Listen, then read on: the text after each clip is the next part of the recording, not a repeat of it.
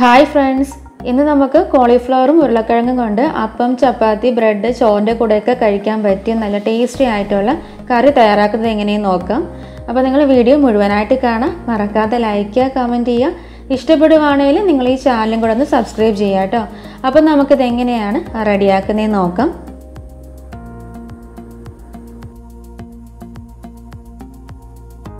അപ്പോൾ ഞാൻ ഈ കറിക്ക് വേണ്ടിയിട്ട് ഒരു ചെറിയ കോളിഫ്ലവറും 3 ചെറിയ ഉരുളക്കിഴങ്ങും എടുത്തിട്ടുണ്ട്. രണ്ടും ഞാൻ ചെറിയ പീസായിട്ട് മുറിച്ചെടുത്ത് വെച്ചേക്കുവാണ്. എന്നിട്ട് ഞാനിത് നല്ല ചൂടുവെള്ളത്തിൽ കുറച്ച് മഞ്ഞൾപ്പൊടിയും കൂടെ ചേർത്ത് ഈ കോളിഫ്ലവറും ഉരുളക്കിഴങ്ങും കൂടി 20 മിനിറ്റോളം വെള്ളത്തിലിട്ട് വെച്ചതിന് ശേഷം അതിൻ്റെ വെള്ളമൊക്കെ നന്നായിട്ട് കളഞ്ഞെടുത്ത് വെച്ചേക്കുവാണ്. ഈ കോളിഫ്ലവറിൻ്റെ കൂടെ കിഴങ്ങും കൂടെ നമ്മൾ ചൂടുവെള്ളത്തിലിട്ട് വെക്കുവാണെങ്കിൽ രണ്ടിൻ്റെയും വേവ് ഒരുപോലെ ആയി കിട്ടും കേട്ടോ. ഇനി ഒരു ചീനിച്ചട്ടി അടുപ്പത്ത് വെച്ച് ചൂടാവുമ്പോഴത്തേക്ക് അതിലോട്ട് 2-3 ടേബിൾ സ്പൂൺ എണ്ണ ഒഴിച്ചു കൊടുക്കാം. അപ്പോൾ ഇതാ എണ്ണ നന്നായിട്ട് ചൂടായിട്ടുണ്ട്. ഇനി ഇതിലേക്ക് നമ്മൾ എടുത്ത് വെച്ചിട്ടുള്ള കോളിഫ്ലവറും കിഴങ്ങും ചേർത്ത് കൊടുക്കാം. ഇനി ഇത് മീഡിയം ഫ്ലെയിമിൽ വെച്ചിട്ട് കുറച്ച് ഉപ്പും കൂടെ ചേർത്ത് 3-4 മിനിറ്റോളം എണ്ണയിൽ നന്നായിട്ടൊന്ന് വഴറ്റിയെടുക്കാം. അപ്പോഴേക്കും ഇതൊരു പകുതിയോളം വെന്തിട്ട് ചെറുതായിട്ടൊക്കെ ഒന്ന് മുരിഞ്ഞ് വരും. എന്നിട്ട് നമ്മളിത് കറിയിലേക്ക് ചേർക്കുമ്പോഴത്തേക്കാണ് ഈ കറിക്ക് നല്ലൊരു ടേസ്റ്റ് ഉണ്ടാകുന്നത്.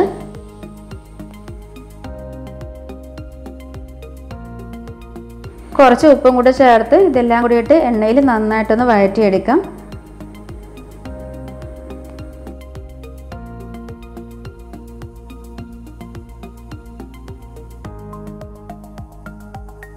അതായത് ഒരു പകുതിയോളം വെന്തിട്ട് ചെറുതായിട്ട് മുരിഞ്ഞു തുടങ്ങിയിട്ടുണ്ട്.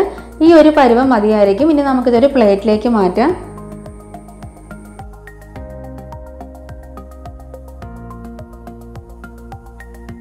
ഇനി ഇതിലേക്ക് വീണ്ടും നമുക്ക് മസാല വഴറ്റിയെടുക്കാൻ പാകത്തിനുള്ള എണ്ണ ഒഴിച്ചു കൊടുക്കാം. എണ്ണ ചൂടായിട്ടുണ്ട്. ഇതിലേക്ക് ഞാൻ 1/2 ടീസ്പൂൺ കടുക് ചേർത്ത് കൊടുക്കുവാണ്. അപ്പോൾ ഇതാ കടുക് പൊട്ടി വന്നിട്ടുണ്ട്. ഇതിലേക്ക് ഞാൻ 2 വലിയ സവാള ചെറുതായിട്ട് അരിഞ്ഞിട്ട് ചേർത്ത് കൊടുക്കുവാണ്. സവാള വളരെ കുഞ്ഞായിട്ട് അരിഞ്ഞിട്ട് ചേർക്കാം കേട്ടോ. പിന്നെ ഇതിലേക്ക് ഞാൻ 1 ടേബിൾ സ്പൂൺ ഇഞ്ചി വെളുത്തുള്ളി ചതച്ചത് ചേർത്ത് കൊടുക്കുവാണ്. ഇഞ്ചി വെളുത്തുള്ളി പേസ്റ്റോ അല്ലെങ്കിൽ ചതച്ചതോ ചേർത്ത് കൊടുക്കാം. എരിവിനനുസരിച്ചിട്ട് പച്ചമുളക് ചേർത്ത് കൊടുക്കാം. ഞാനിതിലേക്ക് 2 പച്ചമുളക് ചേർത്ത് കൊടുക്കുവാണ്. കുറച്ച് കറിവേപ്പിലയും പാകത്തിനുള്ള ഉപ്പും കൂടെ ചേർത്ത് ഇതെല്ലാം കൂടിയിട്ട് നന്നായിട്ടൊന്ന് വഴറ്റിയെടുക്കാം.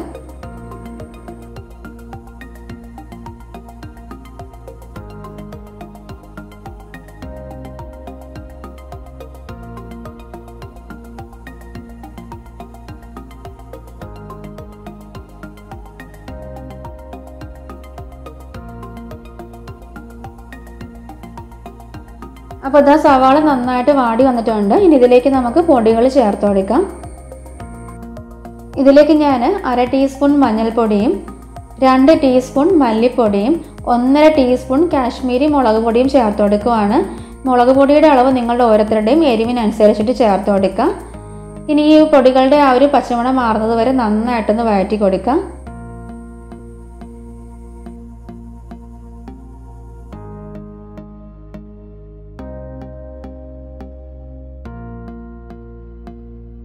അപ്പോൾ ഇതാ പൊടികളുടെ ആ ഒരു പച്ചമണമൊക്കെ മാറി വന്നിട്ടുണ്ട്. ഇനി ഇതിലേക്ക് നമുക്ക് തക്കാളി ചേർത്ത് കൊടുക്കാം. ഞാനതിലേക്ക് 2 വലിയ തക്കാളി ചെറുതായിട്ട് അരിഞ്ഞിട്ട് ചേർത്ത് കൊടുക്കുവാണ്. ഇനി ഇതെല്ലാം കൂടിയിട്ട് ജസ്റ്റ് ഒന്നങ്ങ് വഴറ്റി കൊടുക്കുക. എന്നിട്ട് ഇതിലോട്ട് 2-3 ടേബിൾ സ്പൂൺ നല്ല ചൂടുവെള്ളം കൂടി ഒഴിച്ചിട്ട് നമുക്കിത് മൂടി വെച്ച് ലോ ഫ്ലെയിമിൽ തക്കാളി നന്നായിട്ടൊന്ന് വേവിച്ചെടുക്കാം. എണ്ണയൊക്കെ തെളിഞ്ഞ് വരുന്നത് വരെ നന്നായിട്ടൊന്ന് വേവിച്ചെടുക്കാം കേട്ടോ. ഇടയ്ക്കിടയ്ക്ക് തുറന്നിട്ടൊന്ന് ഇളക്കി കൊടുക്കാം.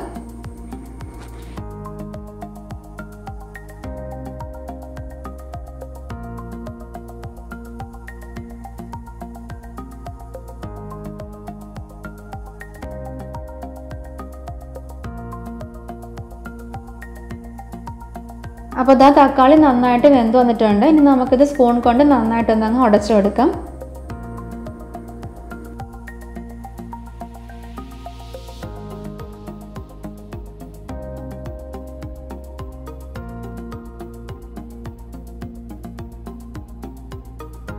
ഇനി ഇതിലോട്ട് നമ്മുടെ ടേസ്റ്റിനനുസരിച്ചിട്ട് ഗരം മസാല ചേർത്ത് കൊടുക്കാം. ഞാനിതിലേക്ക് 1/2 ടീസ്പൂൺ ഗരം മസാല ചേർത്ത് കൊടുക്കുവാണ്.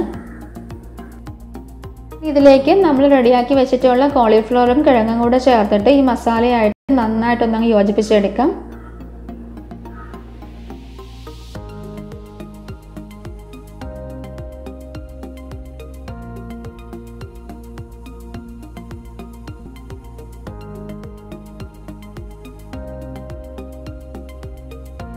ഇനി ഇതിലോട്ട് നമുക്ക് പാകത്തിനുള്ള വെള്ളം ചേർത്ത് കൊടുക്കാം. ഞാനിതിലേക്ക് 2.5 കപ്പ് നല്ല ചൂടുവെള്ളം ഒഴിച്ചെടുക്കുവാണ്. പച്ചവെള്ളം ചേർക്കരുത്, നല്ല ചൂടുവെള്ളം വേണം ചേർക്കാൻ വേണ്ടിയിട്ട്. ഇതെല്ലാം കൂടിയിട്ട് നന്നായിട്ടൊന്നങ്ങ് മിക്സ് ചെയ്ത് കൊടുക്കാം.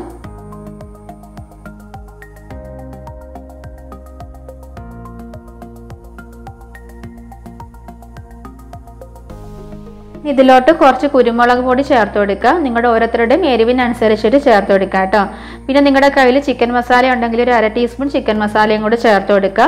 ചിക്കൻ മസാലയും കൂടെ ചേർക്കുമ്പോഴത്തേക്കും നമ്മുടെ ഈ കറിക്ക് നല്ലൊരു ടേസ്റ്റ് ഉണ്ടാവും. ഉപ്പ് നോക്കിയിട്ട് പാകത്തിനുള്ള ഉപ്പും കൂടി ചേർത്ത് കൊടുക്കാം.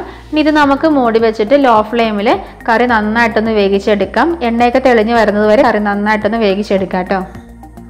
അപ്പോൾ ഇതാ നമ്മുടെ കറി നന്നായിട്ട് വെന്ത് വന്നിട്ടുണ്ട്. ഇതിലേക്ക് ലാസ്റ്റ് കുറച്ച് മല്ലിയിലയും കൂടി ചേർത്ത് കൊടുക്കുക. എന്നിട്ട് നമുക്ക് ഇനി അങ്ങ് ഫ്ലെയിം ഓഫ് ചെയ്യാം കേട്ടോ. അപ്പം നിങ്ങൾ എല്ലാവരും ട്രൈ ചെയ്ത് നോക്കിയിട്ട് നിങ്ങളുടെ അഭിപ്രായം പറയാം. അപ്പം നിങ്ങൾക്ക് ഈ വീഡിയോ ഇഷ്ടമായാൽ മറക്കാതെ ഒന്ന് ലൈക്ക് ചെയ്യുക. അതോടൊപ്പം താഴെ കമൻറ്റ് ബോക്സിൽ നിങ്ങളുടെ അഭിപ്രായങ്ങളൊക്കെ പറയാം. അതോടൊപ്പം നിങ്ങൾ ഈ വീഡിയോ ഒന്ന് എല്ലാവർക്കും ഒന്ന് ഷെയർ ചെയ്യുക. അപ്പോൾ ചാനൽ സബ്സ്ക്രൈബ് ചെയ്യാത്തവരാണെങ്കിൽ സബ്സ്ക്രൈബ് ചെയ്തിട്ട് തൊട്ടടുത്തുള്ള ബെല്ലൈക്കൺ കൂടി പ്രസ് ചെയ്ത് ഓൾ എന്നുള്ള ഓപ്ഷൻ്റെ ക്ലിക്ക് ചെയ്താൽ മാത്രമേ ഞാൻ പുതിയതായിട്ട് വീഡിയോസൊക്കെ അപ്ലോഡ് ചെയ്യുന്ന സമയത്ത് നിങ്ങളുടെ മൊബൈലിൽ നോട്ടിഫിക്കേഷൻ വരത്തുള്ളൂ. അത് മറക്കാതെ ചെയ്യാം കേട്ടോ.